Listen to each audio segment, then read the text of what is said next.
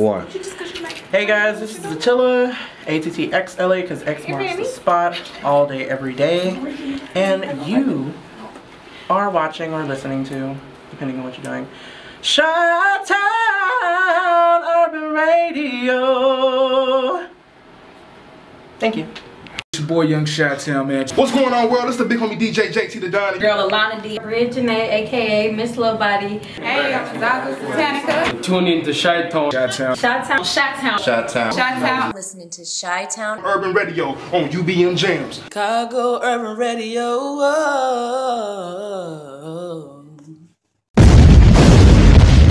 And the best place to be at on any day, really. On Tuesdays and Wednesdays on Q4 Radio at 1680 AM. I'm on Saturdays on 88.9 FM at 3 PM. And then tonight, we're here. What is this? Is this downtown Houston? Where we at right now? No, we are on Southeast. It's Southeast Houston. I still got to, well, I know the hood, but I got to learn, you know, how far the hoods go into and how everything else like that. It's cool, it's cool. So, let's talk with my guy real quick, man. All right. Tell us, man, who you is and what you do. Tell my listeners, just in case, because, you know, some people are slow. Mm-hmm. Some people just don't understand sometimes. They maybe at the time we came on, they were having sex, and now they're not. Oh my. Oh love. Well. Greetings to everyone on Radio Land right now. My name is Attxla. It is spelled Attxla because X marks the spot always. Ooh. All day, every day. I am a singer, songwriter, producer. Hope to be actor one day. Entrepreneur. You know, the whole bit. Working towards my album. Have an EP dropping in August. Okay. So wait for that. Definitely. Now let's go back into a time machine. Sure. Where did it all begin? How did you know music was something that you wanted to do? Well, that's funny because from the very beginning, it was not music. It was medicine. Another M.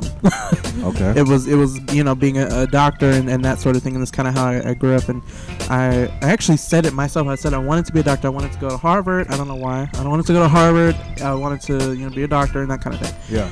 I got older and I started to discover that I loved just the rhythms and sounds and the way things in a repetitious way would just like kind of entrance me a little bit. And I kind of discovered music that way because I really wasn't into music at the time that much at all. Okay. I'd been exposed to it here and there, you know, with my mom. She would drive me in the car to try and put me to sleep, and we'd be listening to Erykah Badu and like Leslie Nubian and Jill Scott and you know, people like Layla Hathaway, people like that, Joe Sample. You know, and so that was kind of like my first exposure to music, any kind of music. Yeah. And it was just that. And so as I got older, I kind of got more into different types of music. I still didn't sing at the time. I didn't make beats. I didn't have a computer until I was about 16 or 17. I had a laptop, started making beats. They were terrible. Hey. And you got to start somewhere, yeah. And I started to get a little bit better here and there. And then I said, you know what? It needs a voice. You know, and I tried to sing, and let me tell you, I sounded like I was calling every last animal home onto the ark. I could not sing at all. It was like yodeling more so than singing. Wow. So I enlisted into an opera class all of one semester. And after that, I started kind of going with what I learned in that semester and building upon my own sound. And okay. Finally started recording stuff, and here we are. Were you ever in choir? Were you ever in choir? Never in choir, never sang in church. None of that. Maybe in the shower? Sometimes in the shower? Nothing. Wow. That's crazy. I didn't start singing literally until I was 18. Look, and I'm 20.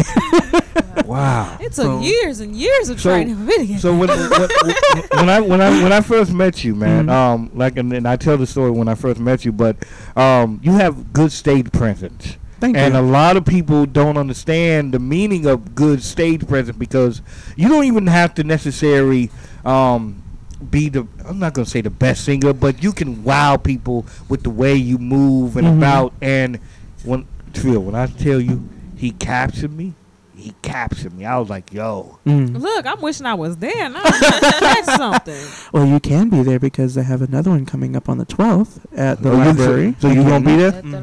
At the library. And this one will be televised. Oh, well. So check my pump. You got to see him in live in person, man. Thank It you, doesn't do justice. What's I want to get people to know your songs. So let's go into one of your songs right now. Sure.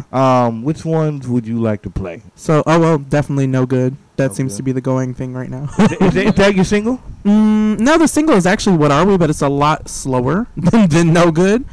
A lot of people don't really gravitate towards slow music that much anymore. I don't know why. I'm really into slow, vibey type music. Yes. Yeah. So most of my music is like mid-tempo to slow. Not really too much upbeat stuff. I do love upbeat music. I listen to almost nothing but mid-tempo to upbeat music, and yet I still come out with these very vibey, atmospheric, minimalistic sometimes songs.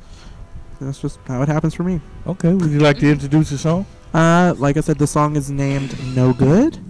It is about basically a relationship falling apart and realizing that you're better as friends and no good as lovers. Ooh, high five. Yes. Hey, man. Hey, this is Chi-Town on the radio. Let's go.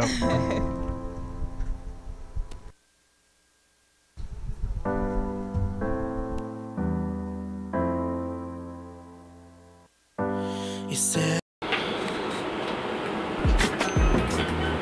Chi-Town Urban Radio, the best place to be at on any day, really. It's your boy, DJ Malone, right here at the Core 94 in Houston, Texas, man. Yo, what I did was I played you 3 tracks. Now, you guys know that's not the usually genre that we play here, but I really love music. I'm a fan of all types of music. What you thought about it, Trish? Man, okay, so I ain't gonna lie. I was up here throwing some shade because I'm like, hi, man. This boy had no training and on pernt on all 3 songs. I don't understand. You see how she did on pernt? You know what I'm saying? Because when you get caught off guard, you make up words sometimes, and pernt is the one right now. Definitely. But I enjoyed it. Like he said, I hear your inspirations in all your songs. I mean, you said, Hathaway, Erykah Badu, Jill Scott, all of that all comes through. And I mean, it was just like they were similar, but they were all very different in the same way. Because you had, like you said, you had that mid tempo that actually, I mean, I might not look like I was paying attention, but I'm paying attention. I'm like, no, I was boo. Okay, so what you know, why you screen off? Don't worry about all that. I got a photographic memory, and I be saving stuff upstairs. So let me ask you this, man. Where do you hope to see yourself in the next 3 years? Next 3 years? Oh, wow. Okay, well, I've been saying since I was like 16, by 17 I'll be here, by 18 I'll be here, by 19 I'll be here, and I've kind of not lived up to any of that. So in the next 3 years, I'll be 23, 24, okay. 24, I'll be 24. Can't count. Math is not my strong suit. At 24, I would like to be, let's say, doing a short tour, opening for a big artist, being able to attend the Grammys, maybe getting a nod, might not be nominated for anything, but I'm there. Might even get a little camera shot in the crowd. Real. That's all that matters, just being in the building. That's all I'm saying. Especially what I hate seeing artists, that are kind of new to the game, standing in the crowds, watching a great or a classic, artist or someone who's really popular, and they're just kind of standing there like they're hating. You know what I mean? I'm that type of. I love your song. I'm gonna be throwing singing stuff around, singing, whipping my head, flipping all up and down the road and everything, losing my mind. And if the camera get on me, I'm not gonna stop and make the Kanye face. I'm gonna keep on doing it, and I'm gonna let you know how much I love it. That's just Let me ask you this: who would you like to work with, artist-wise? Okay. Well, across the Trillis. That could be her. Well, she's in the building, so. Definitely into the yeah, I'm gonna say, I just gave him that Kanye moment. Y'all didn't catch that is so true. I'm gonna let you finish, but Trill the Trillis. Yo, Trill the Trillis had the best album of all time. All time. Chi-Town. But no, I would really love to work with like in dance music. I really love to work with Disclosure because they're literally my favorite deep house artists. Okay. Like ever right now, and they're working with such wonderful vocalists, and I feel like I fit somewhere in between there. They introduced me to a couple of my new favorite artists now. I also would love to work with Neo. She's a UK alternative R&B artist. I would love to work with Willow Smith. She's amazing. And like Little Dragon, Flume, just really FKA Twigs. Okay. Yeah, I have a lot of different, tastes. Yeah, I mean, you pull from everywhere. Like that. Hey, that's what it is. I'm really into Swedish artists right now. So like Kate Boy, Robin, I Am Who Am I. So you like to expand. I like that. I like when people you just don't want to stay in one box. Exactly. So producer wise, who would you like to work with? Oh, okay. So like Disclosure is a group of two brothers, Guy and Lawrence. They are producers. So them definitely. Timbaland has been a dream to me. Okay. Yeah. I swear, because he feeds into that like rhythmic pleasure that I get from music. He's like the king of rhythms and pulling from organic sounds and creating just these really nice hitting beats, but with like a nice natural swing to it. Yeah. And it's very like in your face but at the same time classy, if you will. Yeah. So yeah, definitely Timbaland. Pharrell Williams, very sleek production. Will.i.am. I've been in love with the Black Eyed Peas for years. Right. So yeah, I've had my love-hate relationship with Will.i.am, but yeah, Will.i.am. Okay, definitely. All right, yeah, I see you. Okay, let me ask you a real question though. Sure. When you go into the studio, do you ever go in saying I'm gonna make a hit, or it's just whatever happens? It's somewhere in between there. I try not to go in there with such like a high standard of, hey, I'm gonna do exactly this and it's gonna come out exactly like this, because I know myself and I'll probably try to achieve that. When I don't, I will get very frustrated and I'll waste time, waste money. I'm not gonna do that. But I'm also not going to go in there and be like, okay, whatever happens, because I am spending that money. I am spending that time out of my life and I'm taking time away from my family and time away from my, education, because a lot of things are pulling at me at the same time. Right. So it shows dedication, maybe not to, people closest to me just yet, but it shows dedication to the rest of the world and the people I'm working with in the studio, that I respect that time and that I will do with it what, I came there to do. Real. So it's like I said, it's somewhere in between that, but it normally comes out just the way it's supposed to, and I'm very blessed to have it happen that way. Okay, definitely. Let me ask you a real deep question. If you could be any animal, what would it be and why? Oh God, I love this question. Oh God, I'm so terrible. I'm probably gonna say something stupid. Don't worry about the 5,000 listeners listening right now. Don't worry about them right now. I'm sorry, guys. I'm sorry. Oh Lord. Okay, I'm gonna stay with the first thing that's on the line right now. A giraffe. Wow. Oh, okay, that's interesting. And why? Because I feel like sometimes I'm not tall enough, but then I feel like I'm too tall. But I also feel like I'm that one person in the group that has all these like random spots all over them. Like I'm the one that stands out, but I'm trying so hard not to stand out. But that makes me stand out more. And every now and again, I have like I really do not have a temper. I do not have a bad temper. I do not get angry easily at all. But if I'm being petty or shady, them two little knobs on the top of the giraffe head, that's me whipping the shade at people, just hitting people in the head. That's me. So I'm a giraffe. Definitely a giraffe. Okay. And that's my favorite print too. Giraffe print. Favorite album? I'm so mad for you asking me that. Dang it. You want me to spread it out like the best 3 or the best 5? Okay. Best five. Kate Boy's album called One. Okay. I Am Who Am I's album called Blue. Okay. Little Dragon's album called Machine Dreams. Okay. Sylvan Esso's album called Sylvan Esso, their self-titled first album, Immaculate. Sam Smith in the Lonely Hour, immaculate album. That's real. Immaculate album. I saw him. He was amazing. You saw him in person? Saw him, and he was amazing. Who else? Let's see. Erykah Badu, Baduism. Okay. Let's see. Let's go like as mainstream as possible.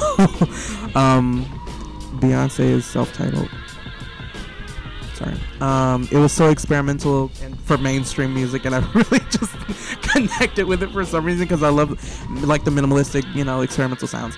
So probably those. And I bet you I'm gonna go home and be like beating the crap out of myself because there's like that one album that I didn't say that I needed to say. Hey, it's all good though, man. Hey, but there's in this day of age, there's so much good music out there in the world, man, that it's crazy. Like as a DJ, I can pick so much stuff and just I can do nothing but hits from 80s, 70s, all the way up to now. So, it's music, man. Music moves. We wouldn't be here if it wasn't for music. Very, very true. Which brings me to my last question before we get into the break. It's a deep question. Where do you think you would be without music? There was no music in your life. Where do you think you'll be? Well, using music as sort of a therapy and a way to communicate and express my feelings and how I'm able to visualize certain things, and creating environments and stuff like that in music. If I didn't have that as a coping mechanism or as a therapy, I'd probably not be here. Real. At this point, I probably wouldn't. Definitely, man. Hey, this is Chi-Town Number Radio. Hey, make sure you guys stay in tune, man. We're gonna have I'm gonna call it the strongest conversation ever. Because when we about to get into the cop situation, oh man, it's about to hit the fan. And then we got my homegirl right here, man. Girl, what's going on, baby? Girl, you just sitting over there. I'm here. I'm listening to these amazing answers from Attxla. Like, right, that's real. Like. Thank you. Give them Facebook and Twitter where they can find you, bro. Before we get into the mix. Okay, well, you can definitely follow me on Instagram at ATTXLA. Snapchat, THEHUN281, so the Hun 281. Let's see, Twitter at the Attxla Mosley, so THEATTILAMOSELY, which is my full name. Do not add me on Facebook. I'm such a dork. I'm not as edgy as I am as an artist. Yes, he is. So don't try to believe it. Okay. Well, hey man, we about to go ahead and get into the mix. Guest DJ Willie T, man. Now, I want to start doing this probably every third or fourth. So, since we're in Houston, I gotta pay tribute to the Houston culture and everything, and we're gonna make it all chopped and screwed music. You like chopped and screwed music? I do. I sure do. Yes. Okay, definitely. DJ Willie T, take us out. Hey, fuck boy. 2016 shit.